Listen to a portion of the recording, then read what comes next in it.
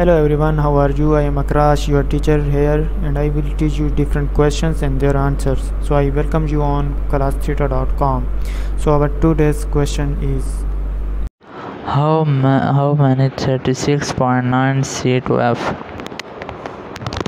The answer of the question is 98.42 degree Fahrenheit.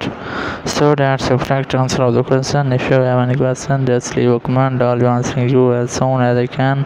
Thank you very much for watching the video. Please don't forget to like, share and subscribe our channel. Until next question, bye bye.